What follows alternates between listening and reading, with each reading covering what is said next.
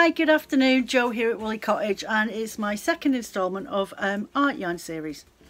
So the last video that we did was using an art bat and core spinning it onto a yarn, and then I applied it back onto the same yarn to create coils. Okay, so this week through a request somebody left me feedback, which I love it when people leave me feedback on my chats. I'm really appreciative. Any comments or suggestions, things you want me to film in the future, please just drop them down below, because they just go in my book and then I can sit and plan and think about how I can put the tutorial together, or if it's a technique I've never done before, or I just want a bit of time practicing before I do it as a video, then it's always brilliant to do that. So anyway, one request was, is it possible to do art yarn spinning using swatches of fabric, scrap fabrics, ribbons, lace, that sort of thing? Yes, you can add anything to your yarn. So pardon me, what I'm going to be doing is using a roving, just a plain undyed roving I'm using today. So I'm just going to pull myself out some. I'm not going to use a bat, I'm just going to use a roving, just with pencil actually. I'll see if I can take out, you can never find the ends on these things, can you? Where are we at, is that, I think that'll do for now. That's more than enough for what I want to do. I can always add a little bit more if I need it.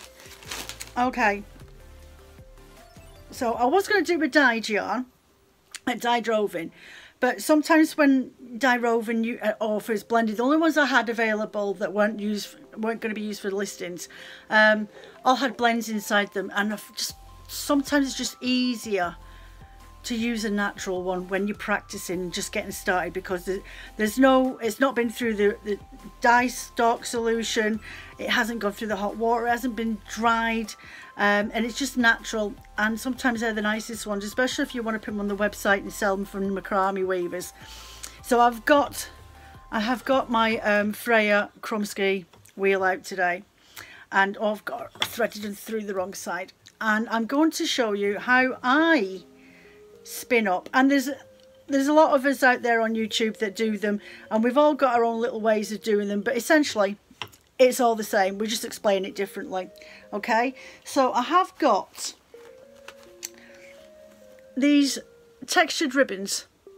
You've got some with tassels on them, some with mohair. I've actually wrapped round one into there as well, some strands of wool in there. What else have I got? I've got some fluffy stuff mohair over there as well, yarns that are like these. Okay, and then I've got some lilac tassely stuff.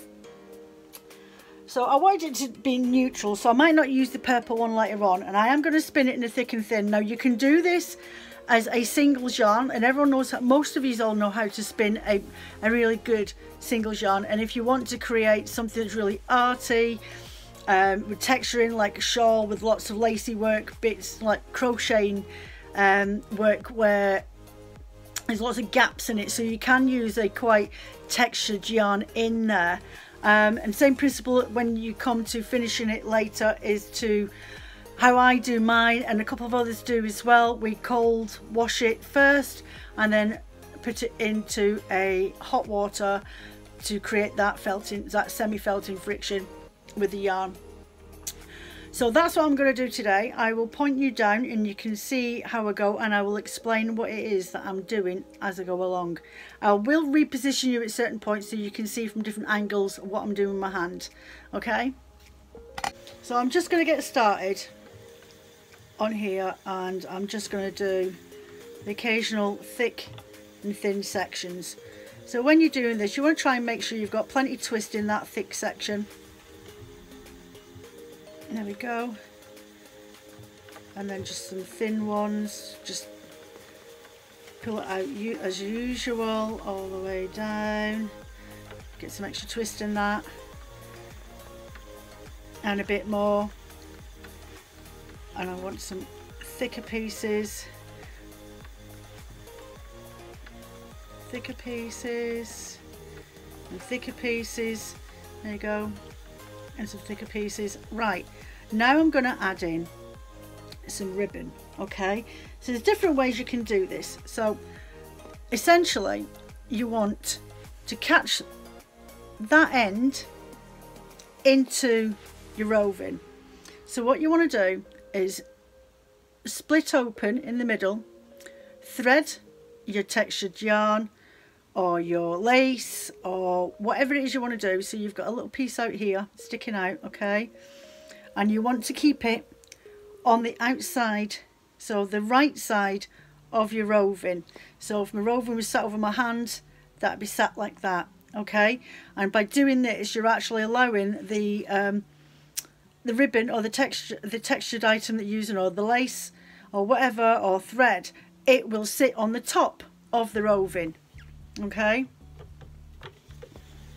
So I want to make sure that stays above here on that side.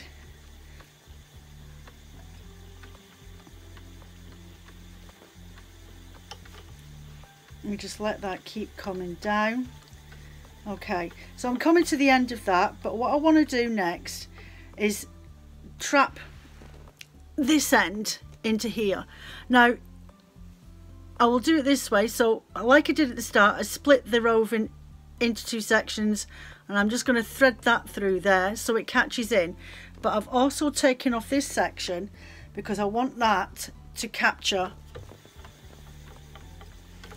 onto the roving again. So I'll do that again, and I will bring you over a bit closer so you can see what I'm doing. I might even put you on this side because it's a lot easier to see. So I will do it again with this, okay. So get your piece there, split your roving in the middle, grab it with your fingers and pull it through, okay. So you've got one on one side and the longer piece. Hold it down the bottom between your fingers in there so it stays with your roving, and then let it dangle. You should follow me down. Okay, and because the yarn's up this top end, I now want to just get my second piece and just trap those fibres in there, and they are secure, they're not going anywhere. I want some thick and thin sections again.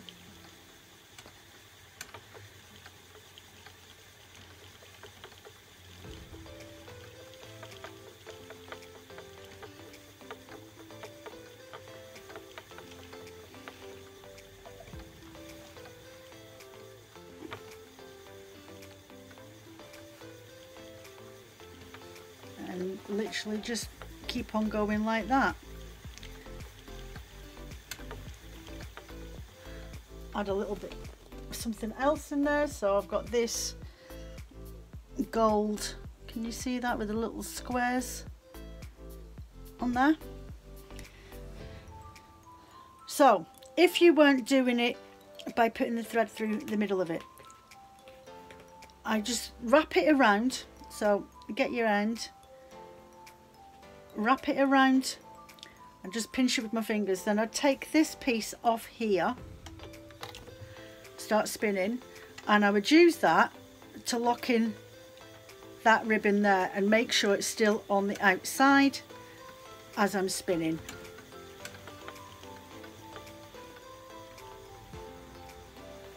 Drag it down a little bit just so I can make it come a bit further down on my yarn, on my singles, and then again make sure that's in place.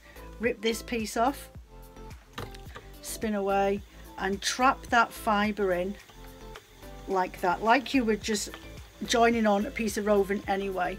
Hold on a second, let me just push this up a bit.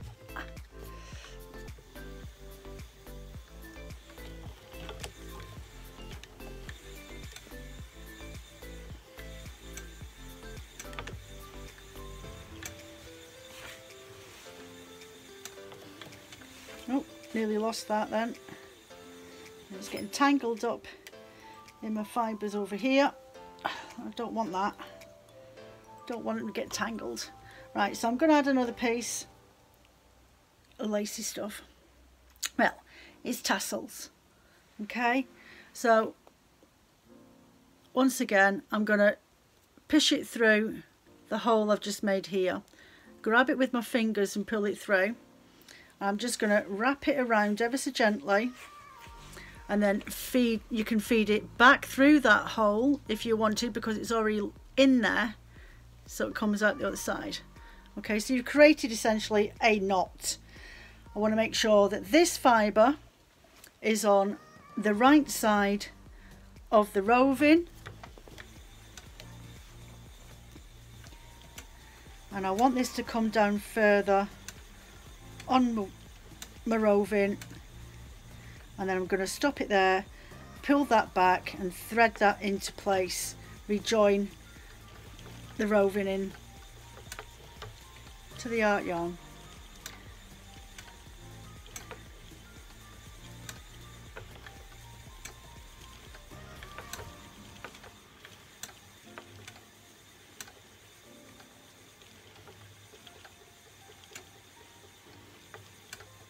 And just keep doing that.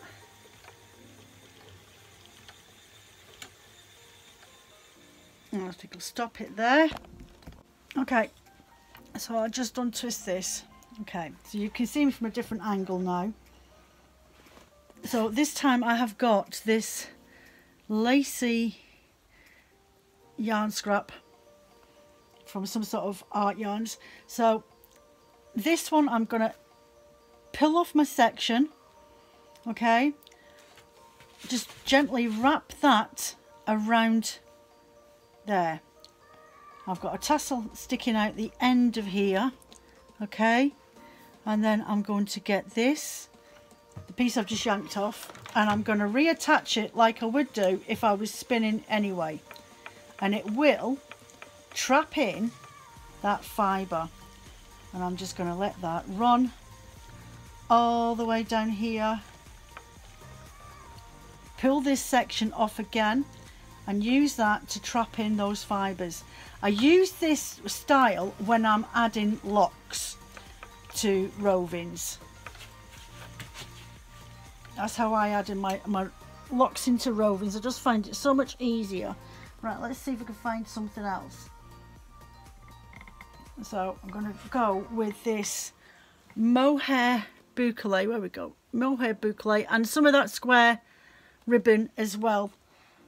I've just wrapped them around together, so I've ended up with two. So this time I'm going to split in there, add in my yarn or my fabric or whatever it is that you've got, and I'm just going to twist it around and then go back in through that same hole and come out the other side. Okay, you can leave it to dangle if you want. You don't have to tie it up if you don't want to. And then spin away as I would.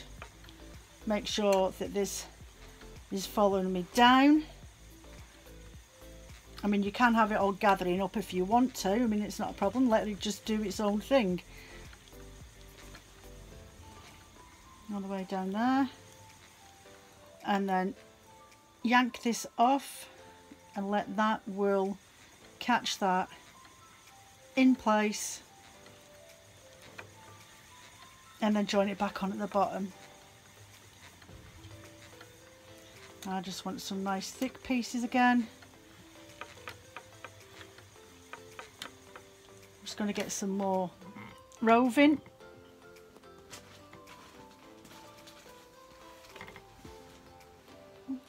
Got some strays trying to run off. Where are we at? Where are we at?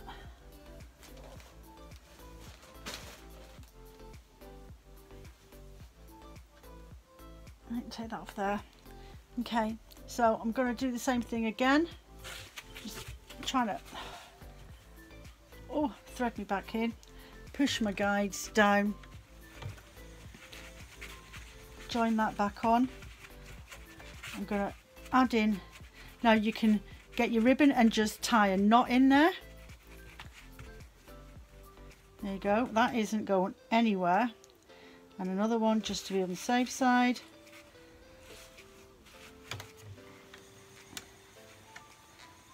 and then just spin away till it comes down.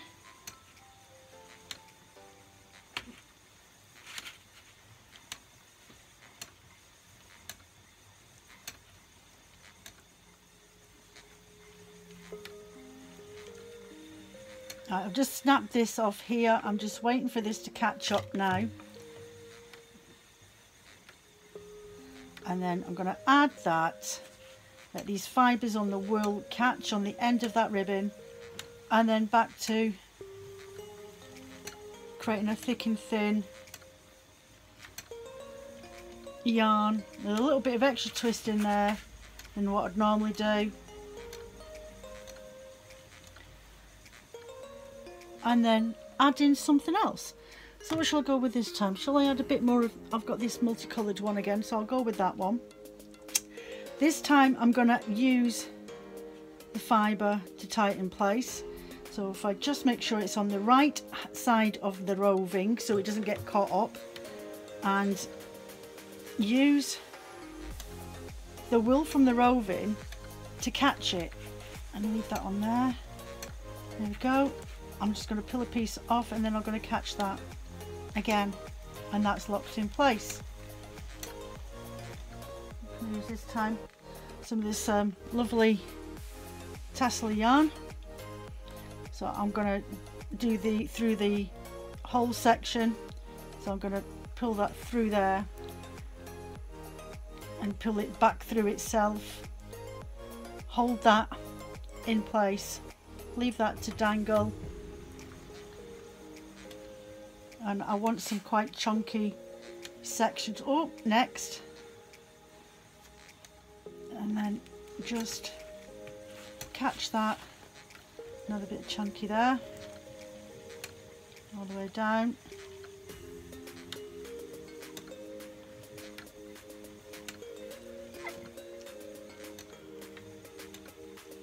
And something else. What should we go with this time? Shall I go another piece of that ribbon one? This ribbon, is it slightly different, or is it the same as the other one? It's the same as the other one I was using. So it's got these holes and bits and pieces in there. So I am going to unravel this piece with a big loop in it and put that through. Okay, so I've just made a hole in the middle. I'm going to let that dangle out. And leave that on the right side, and then just let that wrap around, and then make another hole in the roving like that, and then put this piece through there, tug this off and just capture it, and it's locked in place. It's going nowhere. Okay,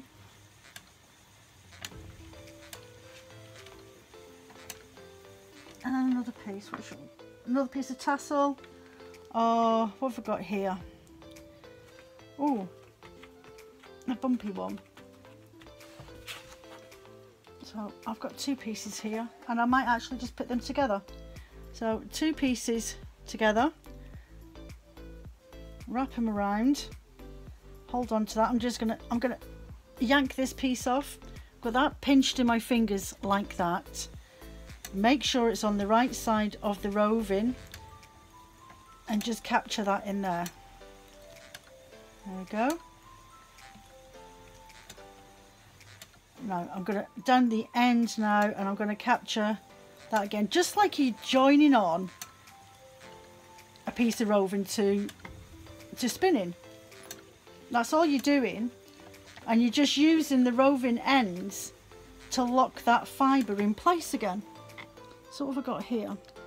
I've got some lovely silky wools, so I'm going to just tie them into a knot with one hand. There's a bow there, and then do the exact same thing all over again. So just like that.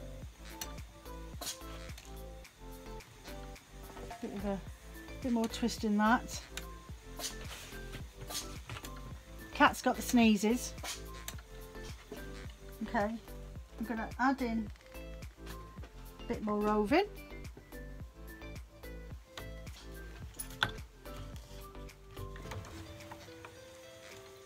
And just join that on there.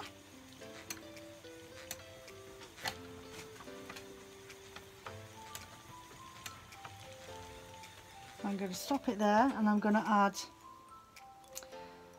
some, I've got a nice long piece. Oh, I've got a couple of pieces of that one there.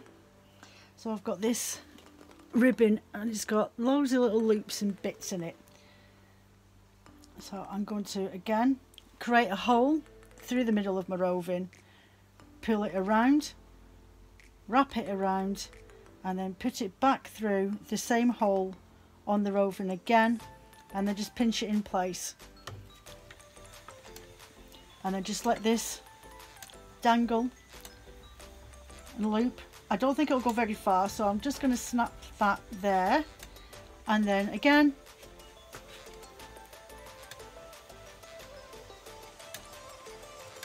okay.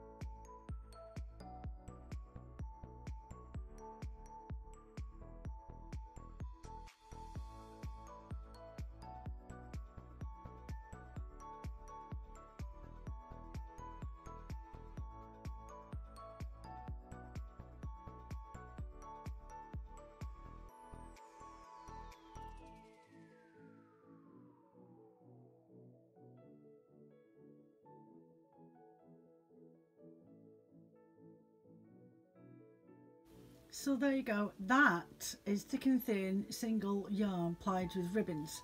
Now I'm not going to leave it like that. I am now going to do a second ply on that and coil spin it.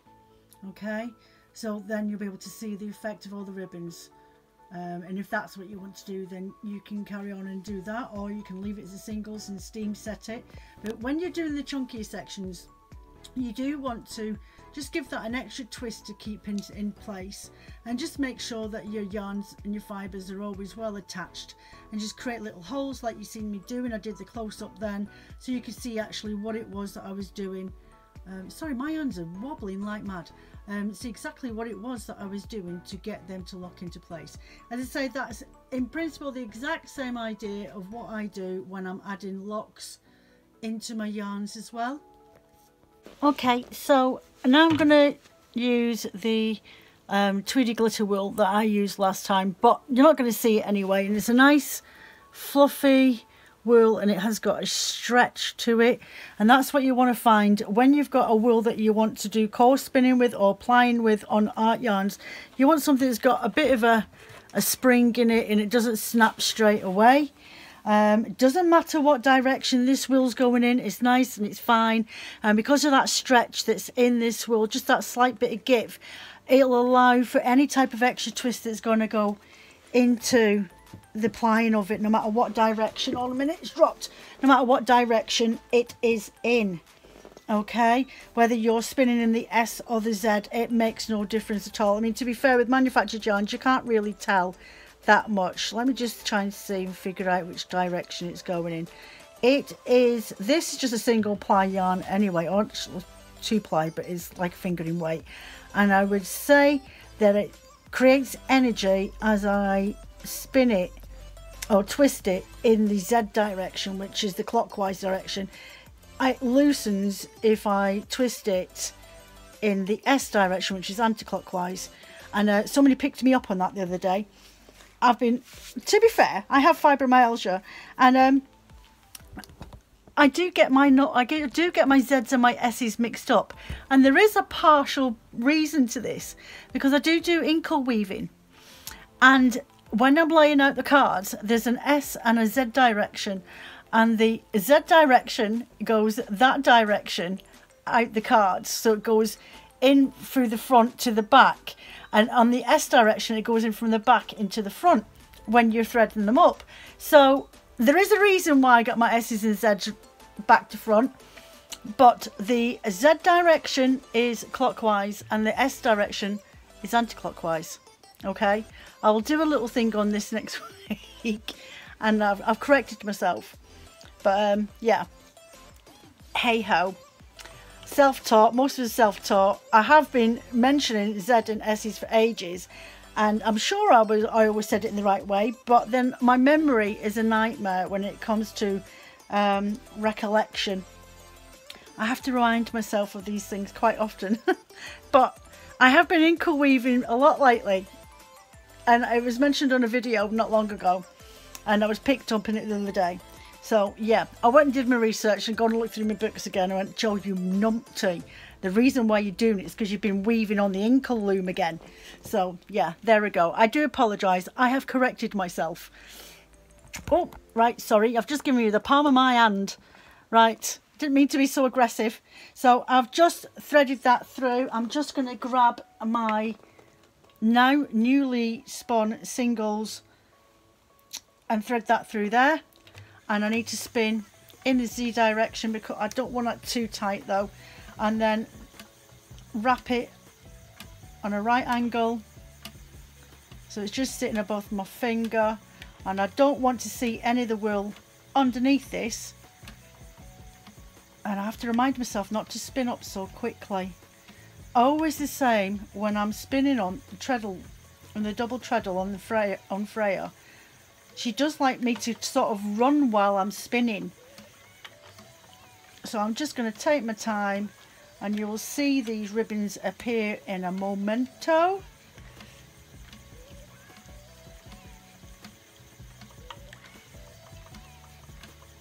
Just keep that. So I want my yarn going straight down in my hand, and I'm literally just guiding it with my thumb and forefinger. And you've seen me do this before. So now I'm coming to some really loose pieces, and then there's the ribbon starting to catch up. I need to just pull that a little bit because it's not wanting, well, it's got stuck somewhere. There we go. Let me just try and loosen that off now because I've ended up with too much energy in this section, which is no good. Try and push that energy all the way back down my roving, because that'll be no good when it comes to putting it on the niddy noddy in a bit. I'm just having a bit of a farty moment. Bear with me a minute, guys. Just push that up because I don't want to see any of this. And there we go. There we go. Back to normal.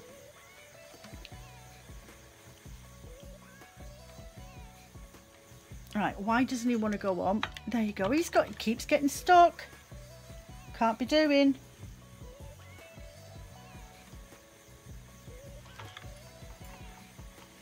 Some lumpy pieces going on here. Right, there's another piece of the ribbon.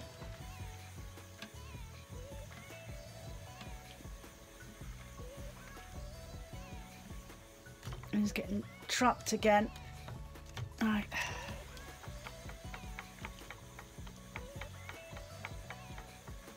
I'm just trying to get that to sit nice. And again.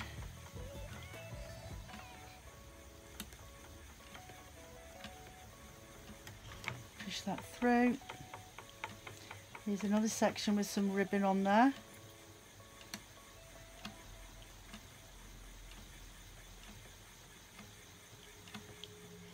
Push that through.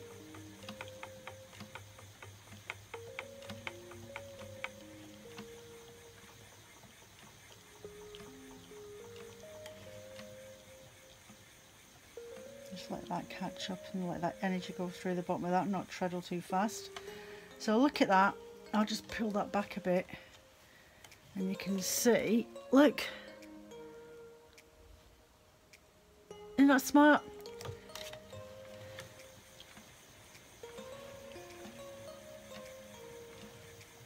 And just keep it right angle on this side, your finger and your thumb holding and guiding that yarn that's just going straight down, and it's literally, see that there? I'm not even holding on to it. It's just dangling out the bottom of my hand.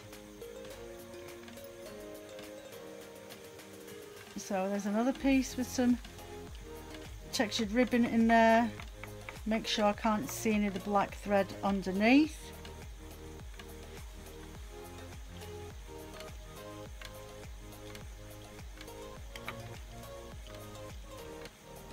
There we go. And it's just a matter of just watching what you're doing and making sure that you keep those coils just sitting perfectly under each other.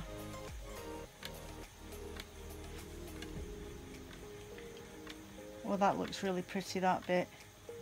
There we go.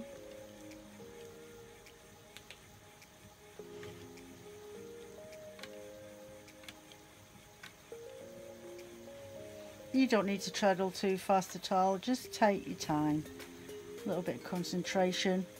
Enjoy the different textures that are going to start popping up from section to section. You don't have to use ribbons. You can go and cut yourself up some old swatches of fabric or something like that, or net curtains if you've got any old ones. Silks, old scarves. Bits and pieces you find in the charity shop. Look at that. And you can use rags, all sorts of things, and just add them in.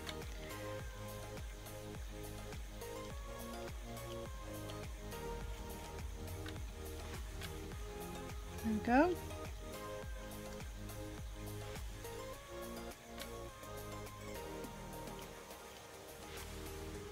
Got this piece of ribbon popping through now. You can coil that in, try and concentrate and make sure it's all done properly. There we go. So I'm going to get on with spinning this. I will move you a bit closer so you can see what it looks like as I'm doing it.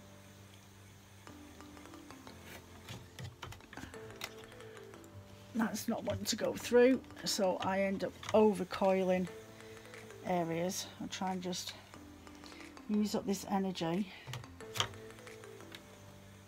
to do this massive piece here.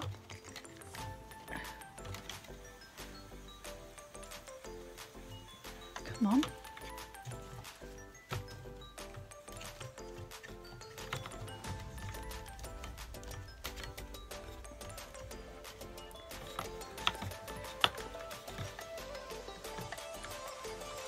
Do you know?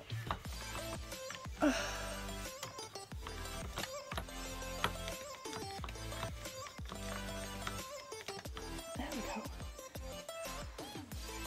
Still got quite a bit of energy in that bit of yarn there.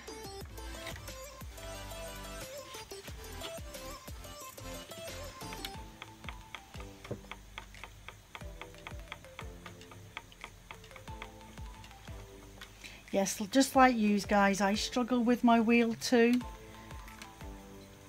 Sometimes you just have to feed it on until you get past that point of no return.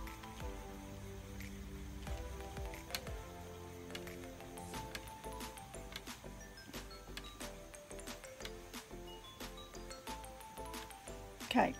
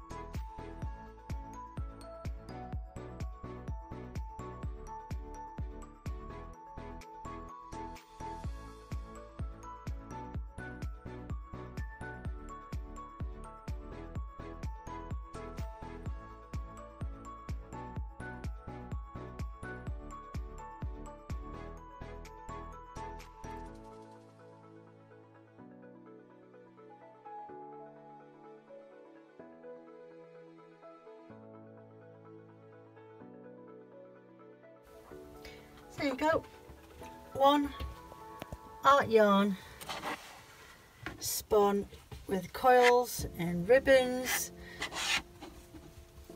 and art yarns from manufacturers. I get, hold on a second, I'm just trying to undo this. I get my art yarn, so obviously it's not been steam set. I'm just trying to take this off there for you. Really, Joe? You're such an idiot. Right, so you can get a better look at these sections. It needs steam set. I haven't done it yet, obviously. But you can see all the coils in there. And then you've got the ribbons wrapped around. It'll look a lot better once it's steam set, and I'll stick this on the website. Yeah. So there you go, one art yarn spun from a roving thick and thin yarn singles, which you can then just thread and attach in your textured ribbons, your scraps of fabrics, scraps of wools. Best place to go and find these items, Etsy. Folksy I'm not too sure on, but definitely Etsy. I'll try and hunt out, and I'll leave it in the descriptions down there. There's a little arrow, and there's more information, usually linked to my website and my Ko-fi account if you want to buy me a cup of coffee. Sorry, you can see my toilet there. How embarrassing, Joe. I've got a Ko-fi account over there on Wooliecottage. I'm more than welcome to add towards me being able to do more of these videos, because you know I am a producer and I don't always manage to sell these yarns. Sometimes I just gift them away. I mean, I have got literally loads of art yarns that have been sat on my website to sell for ages and they never sell. So I'm hoping that when August comes and I get to the Wool pop-up show at Hume Hall in Merseyside, I'll be able to sell them there. I do sometimes wonder whether maybe I should put them into some multi-pack weaving sets or something like that, but who knows. I'll think of something one of these days. So I hope you found this video useful. Click the like button down below. It just helps the people on the platform find me and be able to access my videos. I've got about 126 videos on here at the moment. Any comments and suggestions for future content, please just drop a comment down below as well, and hit that subscribe button. I do live chats every Wednesday. If I can't make it, then I always leave a message on my Instagram. You can find me over there, and I always let people know if something's popped up or I'm just not feeling very well, then I won't be doing them, but that's where I'll let the notifications go. I do live chats on Saturday on Instagram about lunchtime. I'm always open to suggestions of future content that you may want me to do. Next week I'm in the middle of filming processing of alpaca from a breeder. A friend sent me the fibre, a breeder down in the Cotswolds. So I'm doing a breed study on that. I've already done the filming, I've washed it. I'm going to go and blend it and spin it up, and that video will be ready for next week. And then I'll give myself a week off from doing any type of filming videos. And then you'll get my live chat, and then you'll see another couple of videos. So I try and do the recorded videos 2 or 3 times a month. Otherwise it just gets a bit much, especially as I'm doing live chats as well. So yeah, that's about it. If you're looking for custom orders either for yourself or for guilds, I do guild orders, and you do get a discount for that as well. For I've done it for Treadles and Pedals down in the Preston area, and I've done another one for a group through in Yorkshire as well. So if you're ever looking for special deals for yourselves as a group, mini bats, that sort of thing, drop me a comment at a message at www.wooliecottage.com, or my email is wooliecottage@gmail.com. You can catch me either way. Just drop me a chat, catch me on my social media pages as well. Always welcome a little bit of extra work. Thank you very much for watching, and thank you ever so much for your kind support. Bye.